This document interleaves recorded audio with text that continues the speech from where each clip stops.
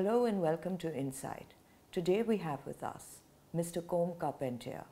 Combe is an author, thinker, and Europe expert.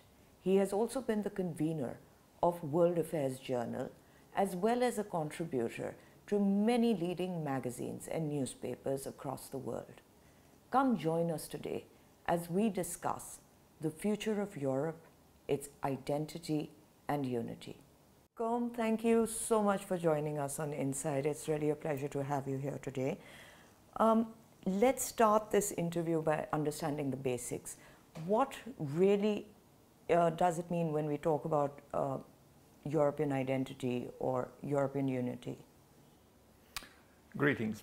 European identity historically is primarily geographic, and because of the relatively small size of the continent, if you only talk about so-called Western Europe, then you are talking about land size which is just about the size of India minus Pakistan and Bangladesh. So it's not a very big space in comparison to Asia or Africa, but it has had a very tormented history. It has been invaded repeatedly, particularly from the east, but also from the south. And there has been a lot of overlapping in the culture and history of the various parts of Europe. In other words, different countries or states in Europe have ruled other parts of Europe, and in turn have been ruled by them. So the European identity was formed primarily out of the Roman Empire, because they were the ones who created an administrative unit which encompassed even Britain, as well as Western and Southern Germany, and pretty much everything that we call now Southern and Eastern Europe, and of course France.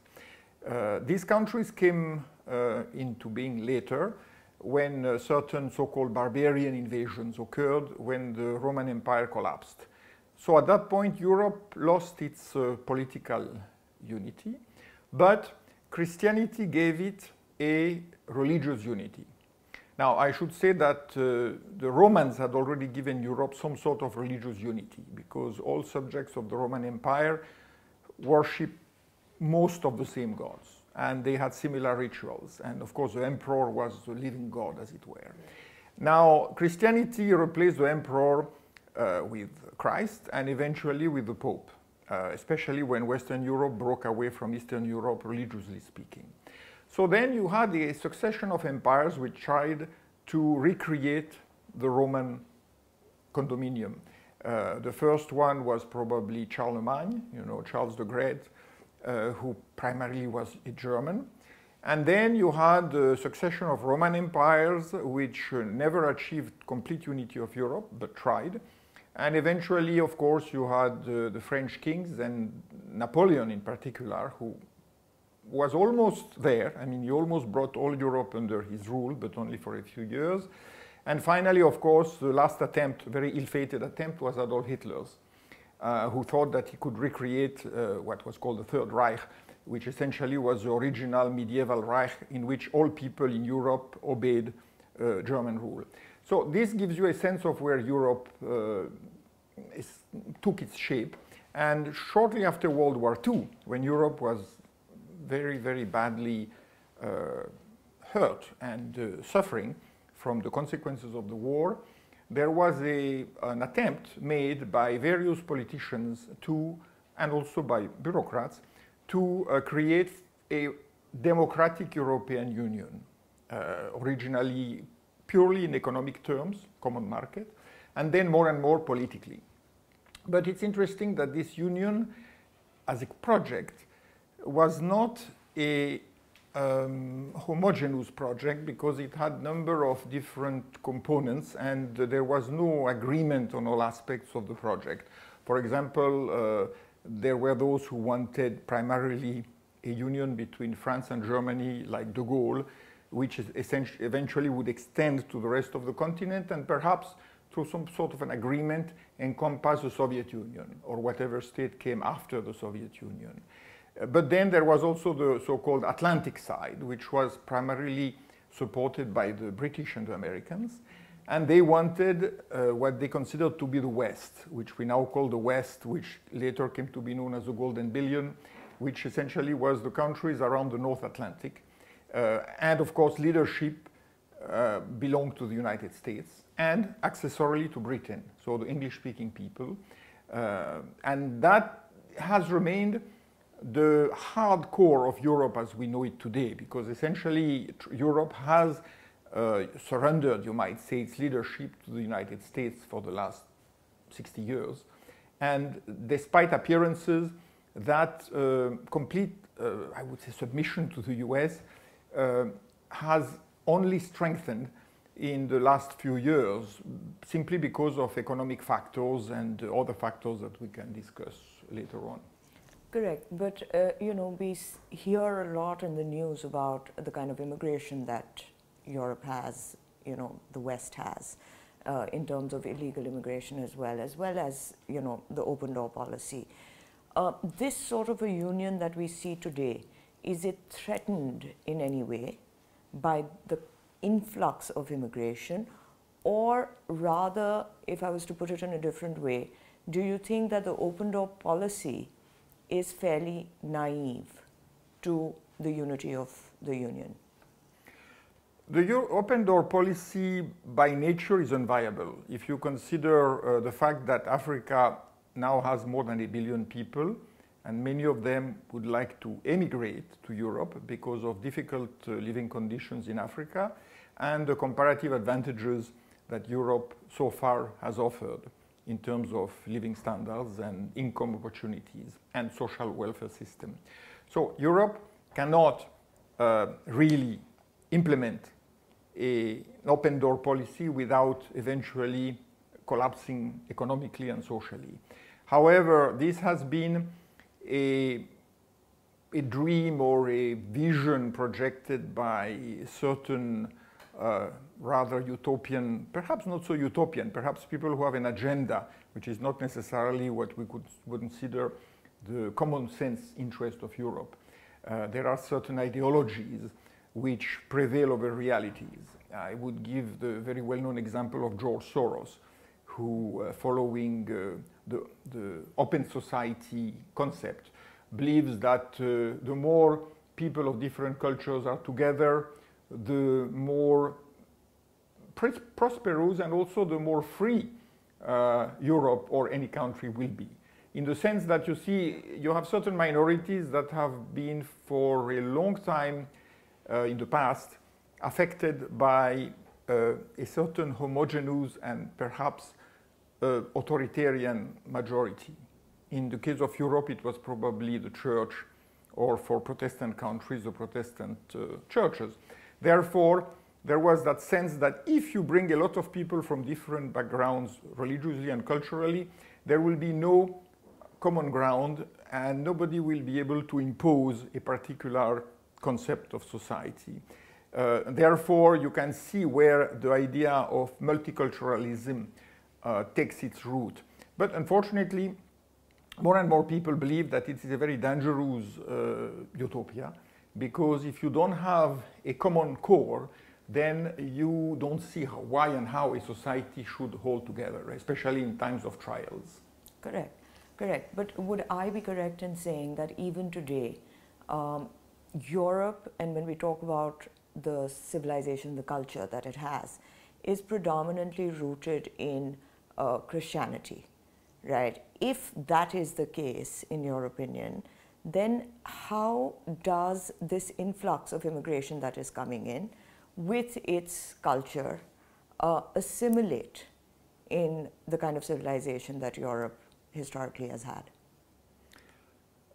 You see, there were two views of assimilation vis-a-vis. I would say there is a view of assimilation which is contrasted with the proposal for absorption, or essentially simply coexistence, as it were. or integration, because integration is not very easily defined, but it's not supposed to be the same as assimilation. The question is that from the beginning, the question of the Christianity as a core of European culture has been in dispute. I'm talking from the beginning of the European Union, because on the one hand, you had countries that wanted the emphasis on Christianity, particularly Italy for obvious reasons, and Germany. And on the other, you had countries like France, which has a very secular past since the French Revolution. And France was very opposed to the concept of religion being mentioned among the pillars of Europe. There was a better chance for an agreement with regard to so-called Greco-Roman common identity, in the sense Greek culture and Roman political institutions, including Roman law and Roman philosophy.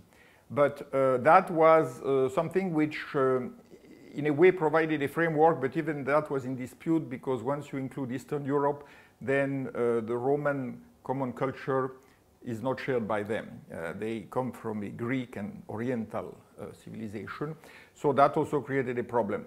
However, in the case of the issue of religion, which to many people meant oppression because of what Europe knew over centuries, was obviously not ever resolved. And even today, countries have different politics vis-à-vis religion. For example, Greece still has a state religion, even though European Union member states are not supposed to have a state religion.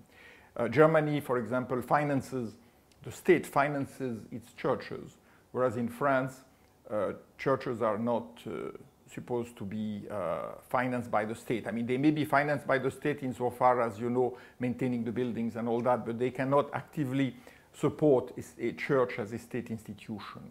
So it's supposed to be, in a way, private, which is, again, very hypocritical, because you all know that the Catholic Church in France, no matter how relatively few people now follow it, still it's considered historically the main faith of the nation. Kom, is opposition to immigration the same as opposing multiculturalism?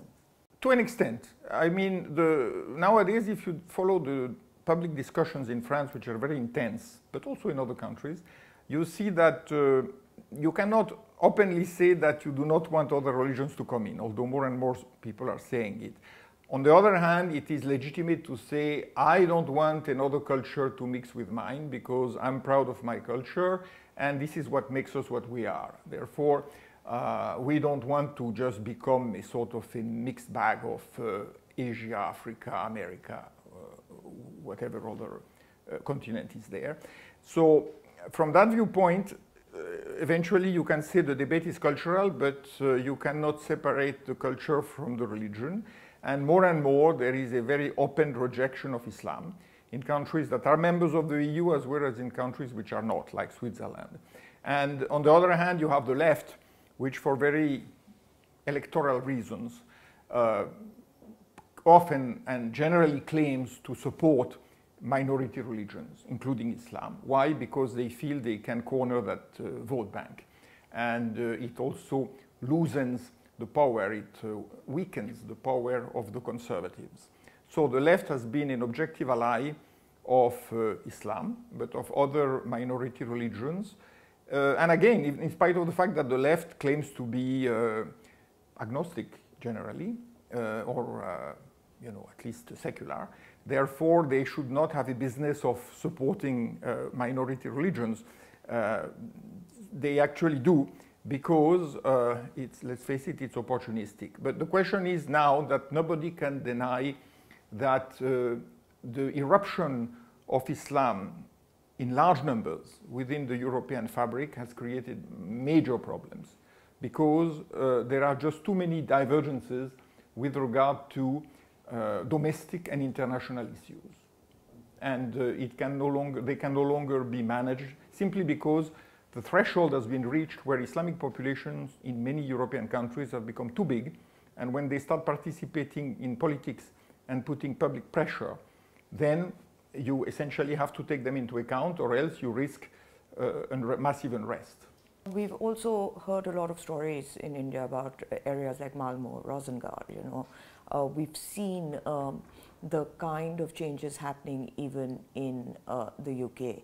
I think London is now only 50% made up of indigenous population. How is this happening? Because a lot of these areas seem to have their own rules and regulations. They have their own laws that are brought in, with the culture that all these immigrants bring in. How does the general population deal with that? And how is it allowed to happen looking at the kind of future that we seem to be facing, which seems to be in Europe somewhat at conflict? I don't think anybody has an answer, at least an implementable answer, simply because it is now too difficult in a democratic framework to change the demographic makeup. And you cannot ignore the opinions and the pressure that come from the minority communities. I'll give you a simple example which has just come up when Sweden and Finland applied to join the European Union. Turkey opposed it. Why? Because both Finland and Sweden have provided refuge to Kurdish militants, whom Turkey regards as terrorists. So Turkey said, unless you extradite these people and give them to the Turkish state, we cannot allow you to join the EU. NATO. I hope I didn't say the EU, I was talking about NATO. So obviously that shows you how much now within the European context, Turkey is not in Europe, it is in Europe from the point of view of NATO, but it is not in Europe from the point of view of the EU, even though it's been applying for the last 50, 40 years. But the fact is that already there are inconciliable differences, also with regard to problems affecting Muslim countries, the Palestinian issue. Clearly, the views of the Muslim populations are very much at variance with the views of the average indigenous population. So essentially, the people who are the most affected are, I would say, the lower and the middle classes, because they have to deal day to day with a change in their environment and the problems that this can cause, whereas the upper class, the really wealthy, can essentially escape most of those problems for very simple reasons. They have the money to live where they want and they can protect themselves.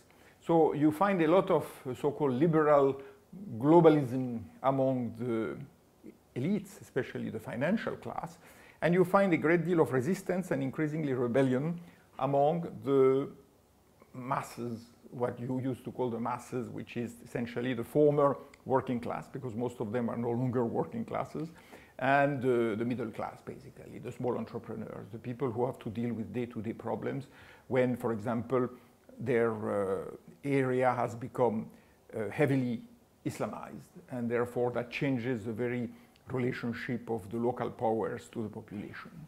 So how does one deal with this sort of immigration? I mean, not just in volume of the amount of people that are coming in, but also in terms of the dangers that it poses once that they have settled in, because clearly there seems to be an issue of getting along with local populations. They bring in a certain amount of their culture, which fair enough is fairly acceptable, but also their local laws. Yeah. So how does one deal with this sort of immigration in a more sort of state level? Well, the state has a lot of theories. I mean, the states and the European Union as a whole has a lot of theories about what to do, like giving more money to the poorer immigrant majority areas, trying to give them better facilities as far as education, jobs. And clearly, those people haven't always had it easy, although arguably they had it easier in Europe than they might have had it in their native lands. And let's face it, Europe has participated along the United States in wars that have also created massive immigration from certain countries in the Middle East and Africa. So naturally now they have in a way to face the problems that they have created. But this being said, it's been shown again and again that pouring money into immigrant communities does not necessarily solve the problem. You will have individual cases of people who get out of poverty, who get educated, who become entrepreneurs, or who enter a profession and who do well. And there are lots of these people, but it's probably not the majority. The majority remains broadly unassimilated and probably unable to assimilate because they do not have the educational facilities or perhaps even the willingness and the family support to get into that. So you come to a situation where in France and in many countries like Belgium, the majority of drug dealing, for example, is carried out by immigrant communities belonging to a particular community. Correct. I mean, to a particular religion. But also the fallback of that is that all immigrant communities, irrespective of you know, the kind of ideal citizens that they are, because there are some immigrant communities, for instance, the Indian community, that seems to be topping the list in terms of education or professional services. They all face the fallback of, you know, how one community reacts to immigration, you know. So would you say that's true or not, that there is a difference between all these communities on how they react in Western countries, but the fallback of one community is on all of them? Yes, but remember that communities, I mean, rather immigrants, come from very different social backgrounds. So, for example, a lot of the Indians who have moved into Europe are generally from the middle class and are well-to-do and educated, and they often got their education there. So they have no problem becoming well-paid professionals. The same can be said about most people, many people from the Near East, the Middle East, Lebanese, Syrians, Iraqis, Iranians. They generally belong to, you might say, the top layer of their own societies. And, or at least if they come from the middle class, they can easily assimilate because they have enough educational and cultural preparation to get into a society and play their part. Whereas if you are talking about very poor people who came from illiterate families, either their parents came as laborers or their parents might have had no opportunity to educate the children, and because of the traditional family structure often broke down in the French or in the European context, then the children essentially were out of control, and they turned to petty crime and often to major crime, and sometimes also to terrorism, because there is a bridge between petty crime and terrorism for supposedly Islamic causes. So clearly the families are not able to control them, and that's a big problem that now every day in most Western European countries the police has to fight young people, very young people, sometimes less than 15, who are essentially ordinary delinquents. I mean, they are just basically carrying out illegal activities, and they fight the police for the sake of it almost. Correct. So what would you call Europe now? Is it, you know, it's been the mothership of many, many ideologies, democracy, fascism. What is it today? Is it liberal? Is it secular? Is it conservative? How would you define it? I would have said until about 4 or 5 years ago, it was primarily liberal with a growing conservative reaction. Liberal in the sense, not the way Americans understand it, you know, but liberal in the economic sense. Although, yeah, there are some common points between the American concept of liberalism and the European concept of liberalism. But in Europe, liberalism is regarded as more to the right than the traditional left-wing ideology, whereas for Americans, liberalism is practically left-wing, far left. In Europe, what we have is traditional left-wing parties, which were Stalinist until not so long ago, especially in France, and which have now become a mixture of socialism and some watered-down communism, various degrees. They are all more or less together now because they are not strong enough to be separate, so the whole left has to coalesce if it wants to survive, and that includes the Greens, by the way, in most European countries. So that left remains definitely not liberal, in the sense that they do not like the rule of capital, they don't like private enterprise, they like state control and state ownership. On the other hand, you have the ruling class of the EU, which is primarily liberal. And now you have this huge European bureaucracy out of Brussels, which operates on the basis of planned economy, you know, which, I mean, it's been often derided as some sort of new Soviet Union. And they used to be very, you know, nobody knew about them. But now you have some high profile figures like Ursula von der Leyen, who give orders about everything and anything and decide from one day to the next, this is what you can watch, this is what you cannot watch, we are going to ban that medium because it's Russian, or, you know, you have to get vaccinated with that particular company because I made a deal with them. Yeah. So you are getting a sense of authoritarianism which is no longer supported by any kind of democratic consensus. And we see the European Union now getting more and more into fights with countries which want to uphold certain national prerogatives, like Hungary, like Poland, but they are even having brushes now with the Netherlands. Let's not talk about Britain, which got out. And you have increasingly nationalist, center-right, and sometimes far-right parties which are coming up and which are very anti-European or at least Eurosceptical. But does that mean that religiously also it is more secular? Or would you say that it's becoming more conservative? No, I think the trend is now more towards conservatism. Now, conservatism doesn't mean religious, because a lot of people do not practice religion, but they feel the need for a structure which is based on cultural identity and which therefore invokes religion. So they might not go to church every Sunday, but they will marry in church.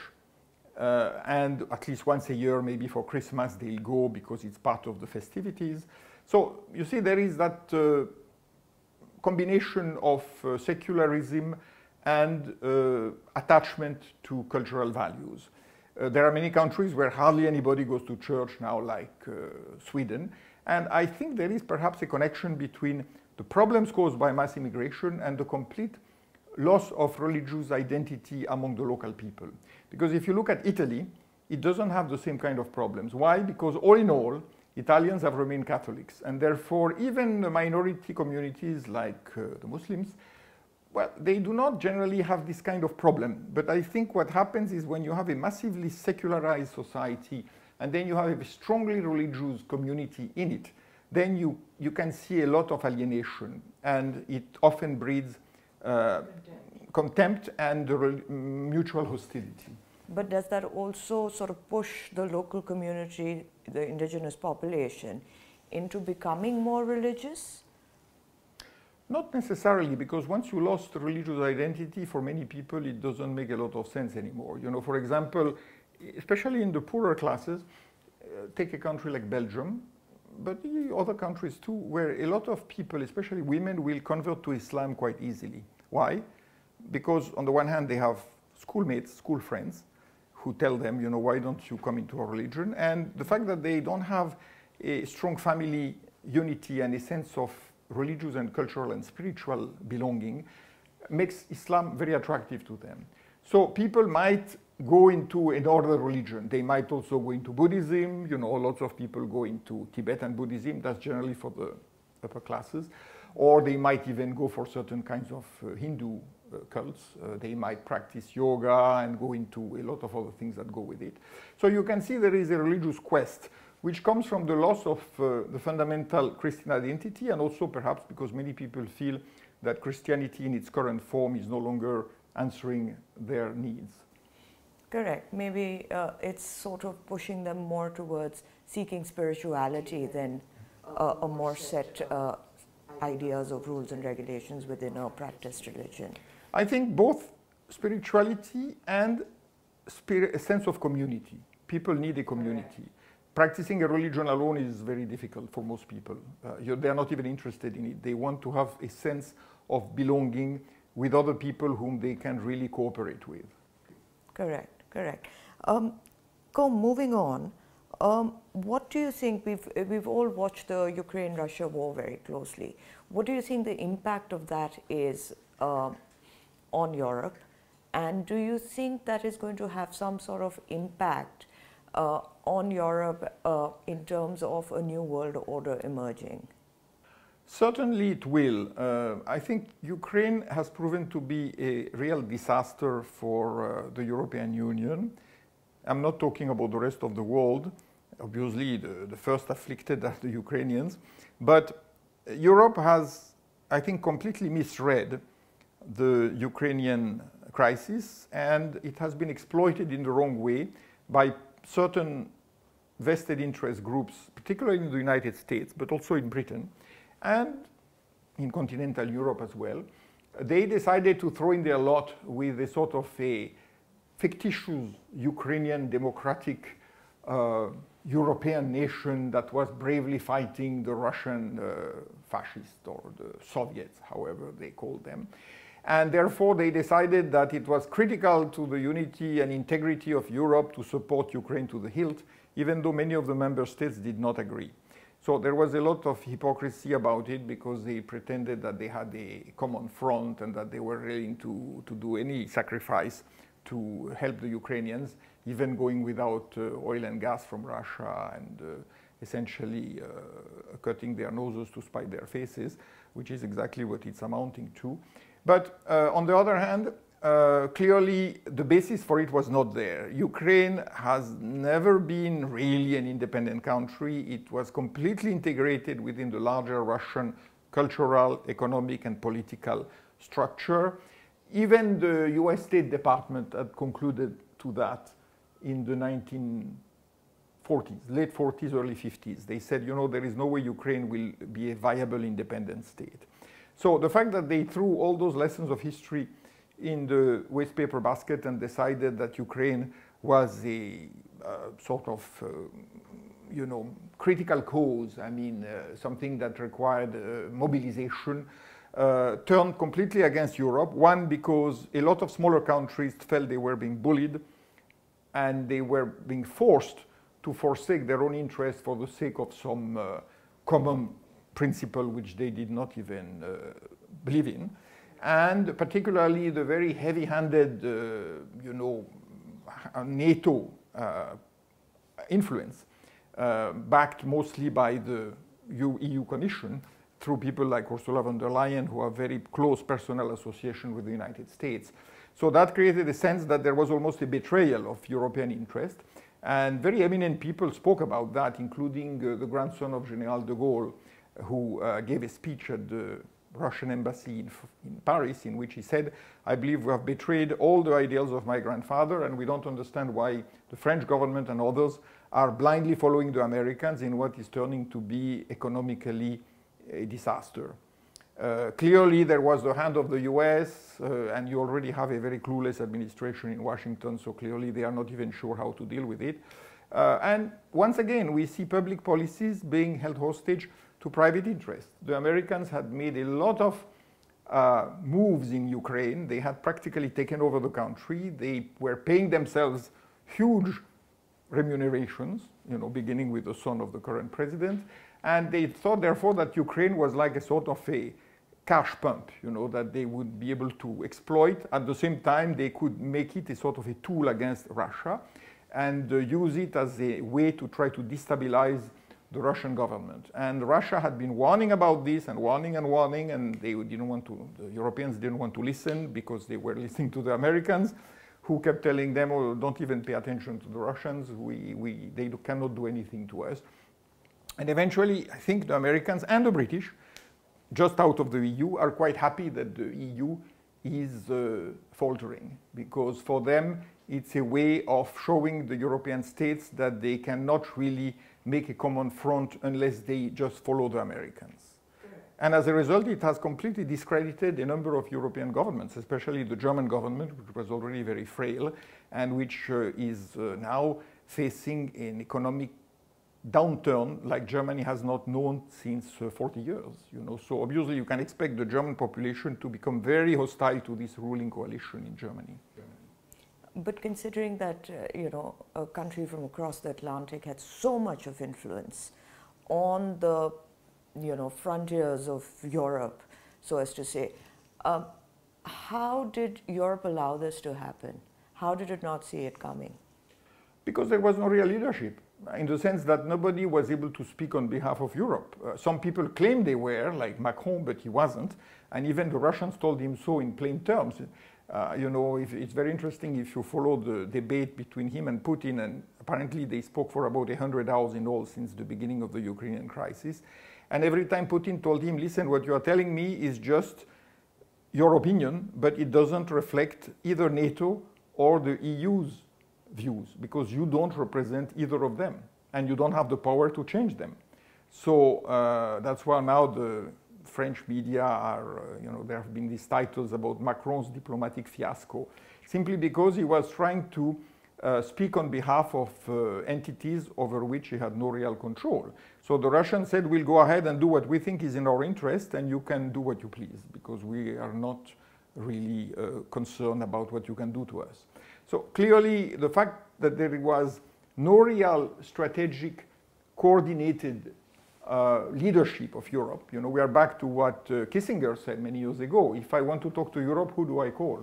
I mean, you know, there are just too many powers, and they can take arbitrary decisions, but they cannot really agree on a common strategic policy with a long-term perspective.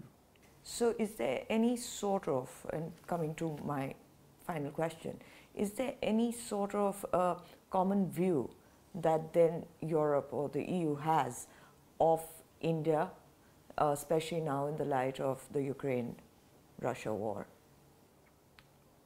You see, if you're talking about European states, each of them keeps his own counsel with regard to India. And I don't think they really expect the EU to regulate policies versus India, except in the case of, for example, of a free trade agreement. But otherwise, clearly, the states that have strong relations with the EU, with India, primarily France, of course, Britain, Germany, and to an extent Italy, they will do with India what they think is best for their own economic and political interest. As far as the EU is concerned, considering that it is now predominantly aligned with American policy, they are not happy with India's unwillingness to go along with what they considered, you know, the League of Democracies and the countries that respect the sovereignty of the sovereignty of states and the sanctity of borders. But then again, we know that this has not been applied. You know what recently the president of Serbia said to the German chancellor? He said, you are in love with the territorial integrity of Ukraine, and I'm in love with the territorial integrity of Serbia, which you have not respected. So at that level, I would say that India is seen as a country which is taking more and more its own path, and which does not really consider the Western opinion as a regulatory sort of norm, essentially. Right. So in that sense, the difference with China, for example, is that China is so powerful that Europe can simply not face China with a hostile attitude, simply because China can exercise too many levels to damage the Europeans, even though there is a great deal of distrust, and overwhelmingly the European opinion is outraged by what is reported about China's actions in Xinjiang, but also vis-à-vis Hong Kong, the threats to Taiwan, a number of other issues. On the other hand, with India, of course, you always hear in the media about, you know, fascism, Hindu fascism, oppression of minorities. That keeps coming up. But I don't think governments are very much influenced by that. That's more like the politically correct doxa. You know, again, if you look at the European media, most of them are getting financing from one of the big groups like George Soros' foundation, or in many cases, Bill Gates. The Bill and Melinda Gates Foundation. So those media carry out a certain politically correct woke message, which does not always reflect the opinion of governments as such. Okay, but does that impact local populations on how they perceive India? It does. It does, because most people are not well informed, and all they hear often, except for those who have taken some interest in the question or who have come to India, is that India is oppressing minorities and it's ruled by an increasingly authoritarian Hindu government. You know, now in some cases, I mean, this came from America, but I think many Europeans who subscribe to it, they say India is an authoritarian democracy or an electoral dictatorship. I mean, these kind of terms are used to show the difference between real democracies, which are the supposedly Western ones, and the countries which have elections but which do not respect always the, you know, because now democracy is seen to be more about consensus with minorities and not so much about majority rule, because majority rule is considered to be dangerous. It's populistic. So if you're not populistic, then you have to have some sort of consensus. But then does that not mean that it undermines majority rights as well? Of course, it does. And that's why you see more and more democracy being replaced by a combination of bureaucracy and judicial authority. In the sense, judges decide what is right and what is wrong. And if the judges decide that this is not right, then even if the majority want it, it won't be done. Now, I can understand that if the majority wants something very bad, morally objectionable, then obviously somebody should step in. But when it comes to the point of saying, you know, such a party does not have an acceptable ideology, so it cannot really win elections. So even if it wins the elections, then you somehow have to cancel the elections, or you have to cheat, or you have to do something, you know. But why undermine India's democratic process? The fact that, you know, it has such a large population, which increases with every elections that comes out and votes. Is it some sort of a colonial hangover where they feel that possibly Indians cannot run a democracy? Or is there any other underlying reason behind it? Or is there also maybe a little splattering of Hinduphobia? I don't think there is Hinduphobia in most people, except perhaps in people who belong in some way to a church, you know, and who feel that Hindu should be converted. And of course, if you are a polytheist, how can you, you know, be a fully civilized person? You have to. But this is a minority. I think most people are secular enough that they don't really care about religious identity. What they are more concerned about now is the sense of social justice. You know, the society is pervaded by social justice warriors ideology that you have to fight for the good. And as a result, one, you are right, there is an old colonial prejudice, especially in Britain. You know, we told you these people, you know, once we leave, they can't look at the Chinese, what they're doing to Hong Kong, you know, they go back to their old ways. So that's one thing. The other thing is a fear that India, like China, might become too powerful. And then it would mean further decline for the West. It would lose its importance, and it would no longer be able to have a predominant influence. So that's clearly a vested interest on their part. And then finally, I think it has to do with the fact that, you know, the moment you bring up any kind of religion or religious culture in politics today in the West, you are regarded as highly suspicious. I mean, in America, you can still get away with it because it's an old Judeo-Christian thing, you know, and the core of Jews and Protestant Christians especially will side with you, and also conservative Catholics. But if you bring up any other religion as a sort of a state thing, then they don't like it. Making an exception, interestingly, for Muslim countries, because Muslim countries are regarded as a category of their own. You know, Islam is Islam, and therefore, if they are Muslim, that's it. You know, it's a different civilization, so you have to take them more or less as they are. And, you know, it's visible, for example, in the Metropolitan Museum in New York, where you have Indian art on one side and you have Muslim art on the other, which includes a lot of Indian art, like Mughal art. Right. So is Mughal art Muslim or Indian? You know, and of course they say, but because it was painted at the court of the Mughals, then it's Muslim. You know. But having said that, I think we're running really short of time.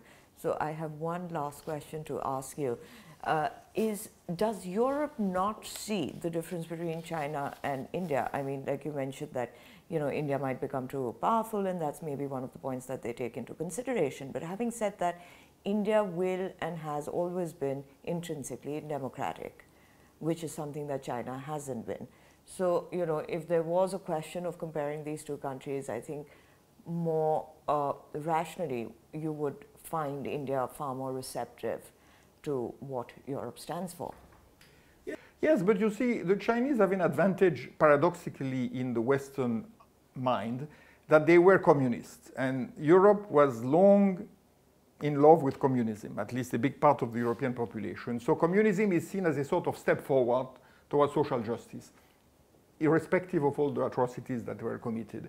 Therefore, the Chinese, because they brought prosperity, or at least decent living standards to most of their population, they are seen as essentially a great success. And that entitles them to some forgiveness with regard to human rights. Because, yes, but remember, I mean, the whole left wing will still tell you that. Remember how much they have achieved for the masses. You know, they have made them into practically middle-class people, or at least they have enough to eat and they live in decent conditions. So that is a formidable achievement. In India, you primarily hear about the enduring misery, the poverty, the social problems, and of course, caste curries, cows. You know, that's always the thing, the refrain that has been perpetuated. So that in itself creates for India a very unfavorable discourse, because you somehow very easily can say, but you know, it's because of Hinduism and superstition that they have domain mired in caste, and then look at how they are fighting and how they are oppressing the Muslims. So, you know, this whole narrative is unfortunately supported and promoted by a lot of intellectuals, particularly Indian intellectuals in the West. And they are the ones who are regarded as authorities, you know. And here people read Arundhati Roy and they read her speeches and they say, what a wonderful person, and look at how she's fighting the injustice of the Indian system. So that comes out a lot, you know. And even Gandhi is used without often being particularly well quoted. Oh yes, but Gandhi was trying to overcome the Hindu oppressive society and he couldn't. All that discourse is very prevalent. Kom, thank you very much. That was really an insightful discussion on Europe and its future.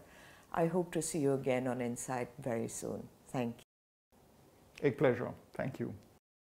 As Europe grapples with many new and challenging geopolitical factors as well as internal pressures, it remains to be seen if the idea of unity in Europe persists or a new order emerges.